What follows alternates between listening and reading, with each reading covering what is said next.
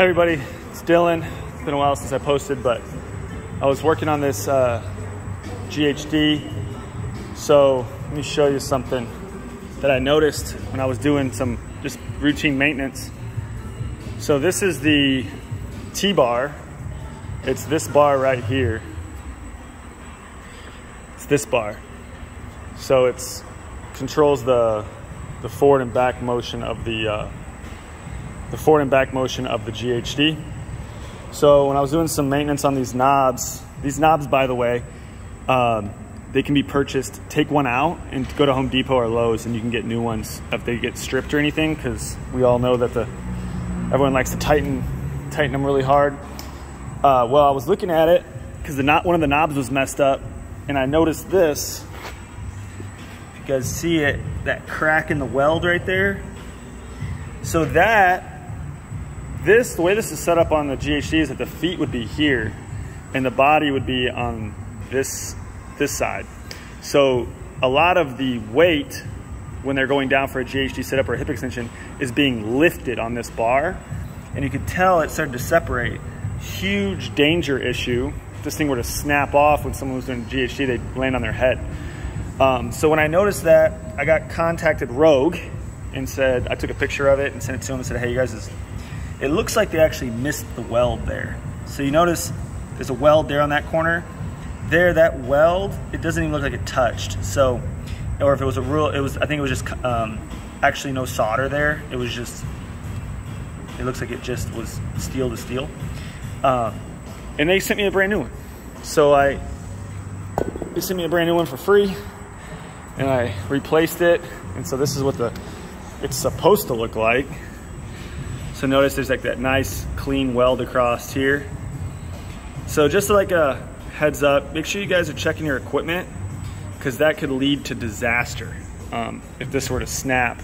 And you don't really think of steel, but there was also another thing I had to replace at Rogue. Was one of these kid bars. So these bars right here, it was around this pipe here, the weld, it was the same thing. The weld wasn't in contact. There wasn't a smooth weld here. And it was starting to snap away. So if this thing were to like break when someone was hanging on it, we don't do pull-ups on these or anything, but like scaled pull-ups and stuff like that. But if that were to break with somebody on it, it'll lead to some issues. So make sure you guys are doing routine maintenance on your stuff. Also, a big one is these straps on these muscle ups. Don't ever do muscle ups on straps that have been hanging outside. That's super dangerous. They should always be inside. And these carabiner ones that Rogue sells, super pricey, but very safe. These rings with the pull straps, good for ring dips and ring rows. Do not use these for muscle ups. It's very dangerous. Always stick with these. They're like triple stitched with carabiners, easy to adjust, and never have any issues of sliding.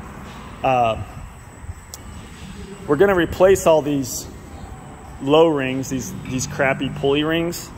We're gonna replace these with those new ones where they are fast adjust. I forget the name of the company, but they're like $250 a pair. So we're probably just gonna, I saw a gym owner down the street, they had them, I was asking about them, and he said he was just replacing one pair a month. So that's what I think we're gonna do. We're just gonna start replacing them one time at a time, because we have about 24 ring setups for ring dips. So times $250, it's pretty pricey. So probably gonna wait on that. But yeah, just showing you guys, just make sure you guys are doing routine checkups on your equipment, making sure that our equipment gets beat up. Rogue is awesome. Always buy from Rogue. If they ever have an issue, take a picture of it, send it to them. They'll send you something right back as quickly as possible. So that's it for today, guys. Have a good one.